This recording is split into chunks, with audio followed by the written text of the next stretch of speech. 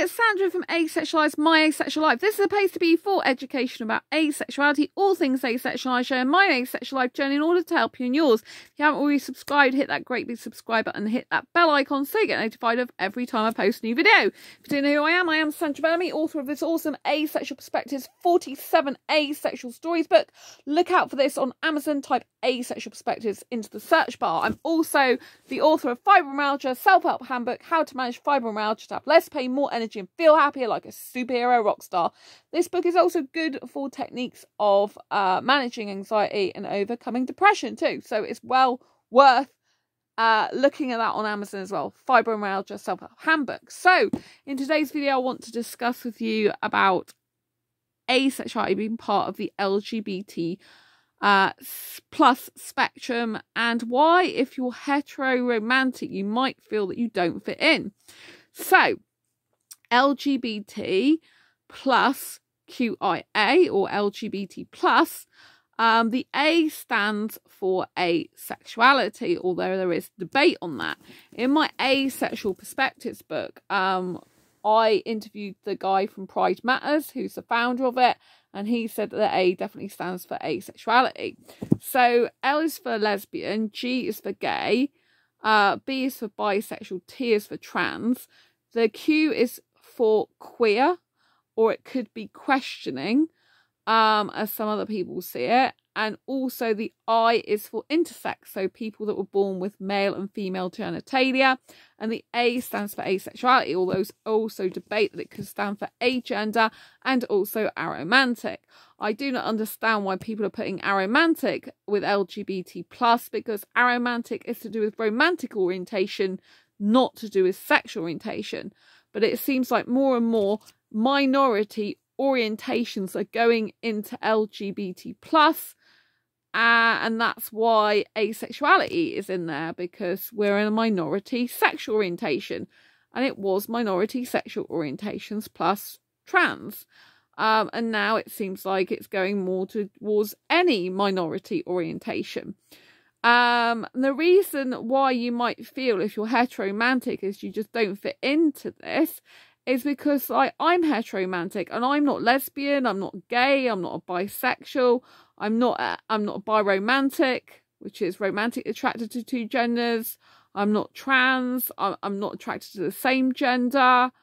You know, I'm not intersex either. You know, I'm cis female, assigned female at birth if you're a trans person, born female at birth if you're non-trans. So people use different languages, you know, and this is how difficulties can arise as well in understanding. So some heteroromantic asexuals will define themselves as straight asexuals. Now, a lot of people believe the word straight means heterosexual, and so therefore they would find it weird that asexuals would call themselves straight, because it's like, how can you be straight heterosexual if you're not actually sexually attracted to anyone? That would mean you're heteroasexual, right? Or heteroromantic if you're a romantic asexual person. But you could be heteroaromantic. You'd be romantically attracted to no one, but you could still have some aesthetic attraction to the opposite gender or sex, right? So, you know, there's lots of different details. So if you're heteroromantic, if you're some hetero type of asexual, you might feel like you don't fit in because you just don't, you know, don't relate to any of those other terms at all. And, you know, we are not sexually attracted to anyone. And people in LGBT plus community are still sexually attracted to someone, unless they're asexual, right?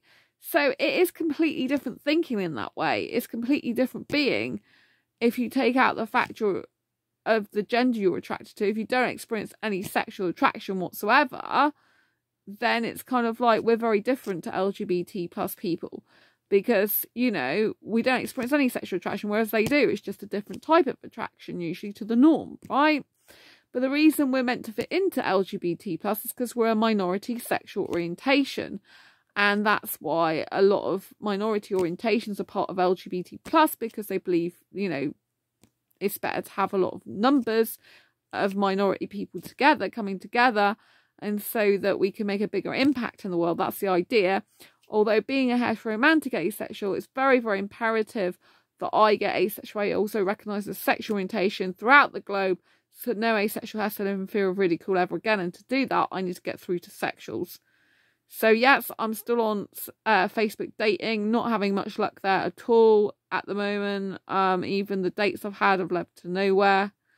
But anyway, yes, I will persist on getting through to sexuals, all about asexuality. At least I can chat to people about it in there. I'm chatting to a new guy at the moment, just letting him know about what asexuality is. Anyway, I love you, leave you for now. Take care. Hope you've found this useful, helpful, insightful. If you have, give it a thumbs up and share it with anyone who will benefit. And don't forget to subscribe and get your friends to subscribe. Lots of love.